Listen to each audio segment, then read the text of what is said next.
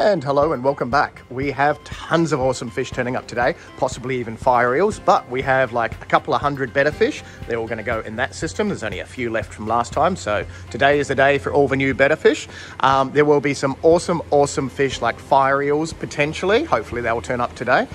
There is Senegal birch shirts, so some really nice Corydoras like gold laser cories, more barbados. Oh god, they're nice. I need to take some more of those home, and countless other things. So let's get started and go to unboxing some fishes, which will be here in a second. Magic fishes have arrived. Yay, lots of things. So we are going to open them, see them in the bag, see them in the tank, and continuously do that till they're all gone and it's midnight.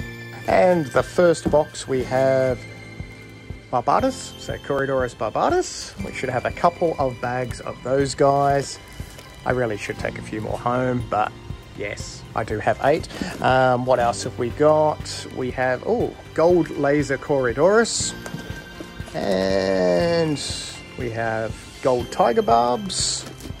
And, really nice high fin platies. So, there's another bag.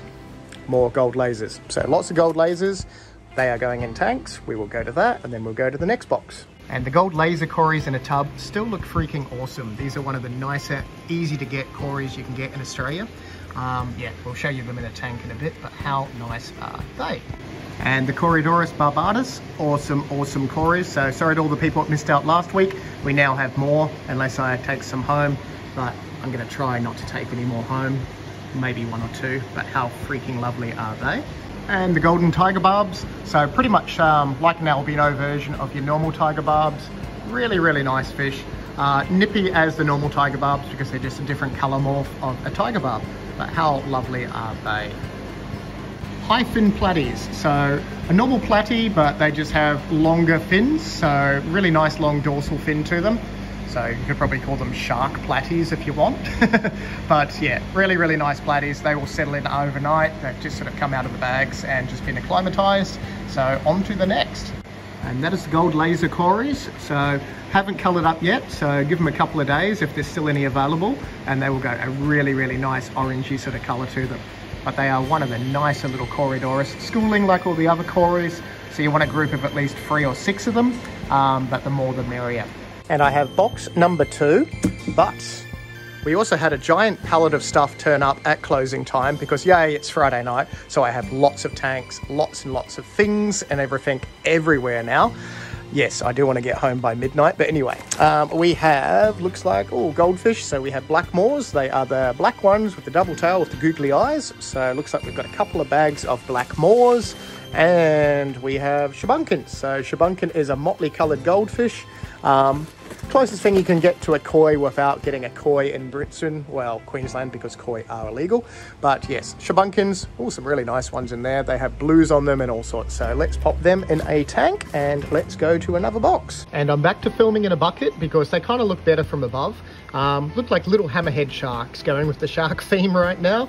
But yeah, lots and lots of black moors. They are lovely little things, about 5 centimeters or so, these ones. But yeah, some huge tails on these guys. And the shabunkins in a tank, so all acclimatized. They just need to settle in overnight, but yeah, lots of cool colors with these guys. So they are just a normal goldfish, just a different genetic color mutation of a goldfish. But lots of blues, reds, whites, loveliness.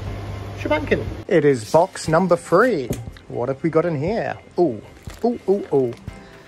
How cool is that? That is a Senegal bircher. So African fish, very cool. Get about 25-30 centimeters max, maybe 35 if you're lucky. So they don't get huge, but they are lovely little fish. Did I say lovely again? Lovely fish. I've kept and bred them for years. These ones obviously I didn't breed, but there are a few Senegal bircher in here. There is another one. Very awesome fish. So we've got a couple of those available.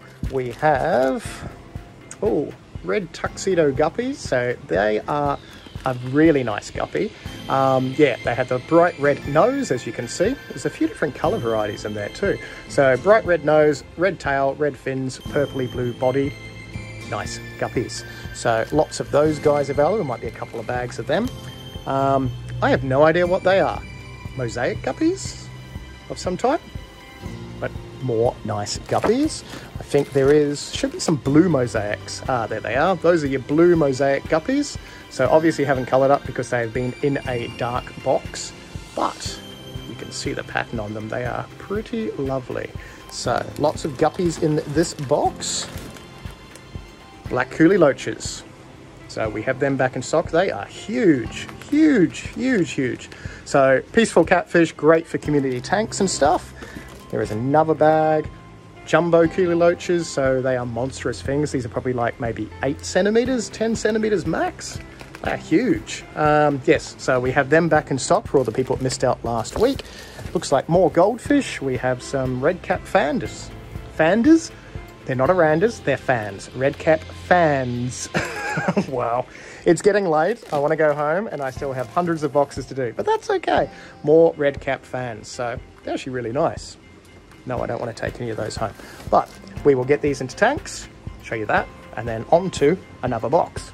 And sorry, but the Kuli Loaches are in tubs because they're really hard to film in a tank.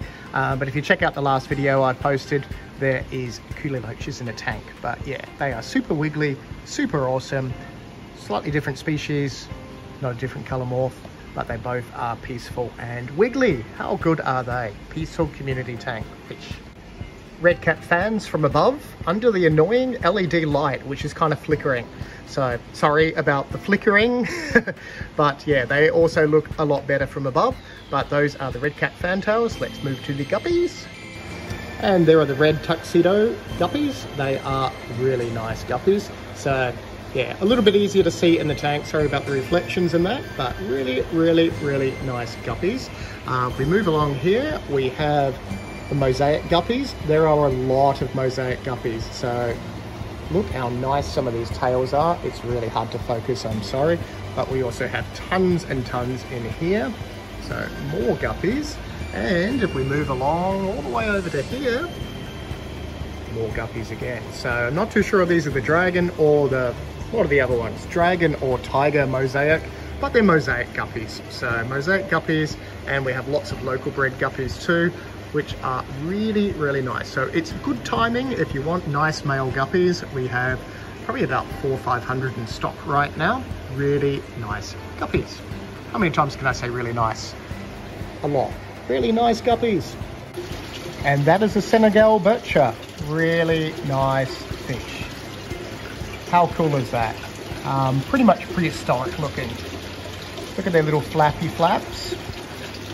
Really, really cool. But yes, 2 available currently. We can get more in.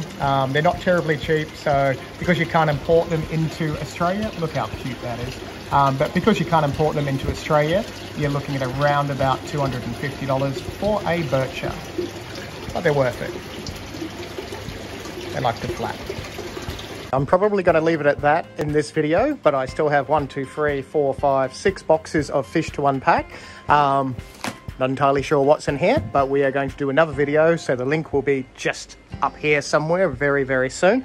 But if you like this video, click the thumbs up, all that wonderful stuff, and I will see you in the next video. Bye.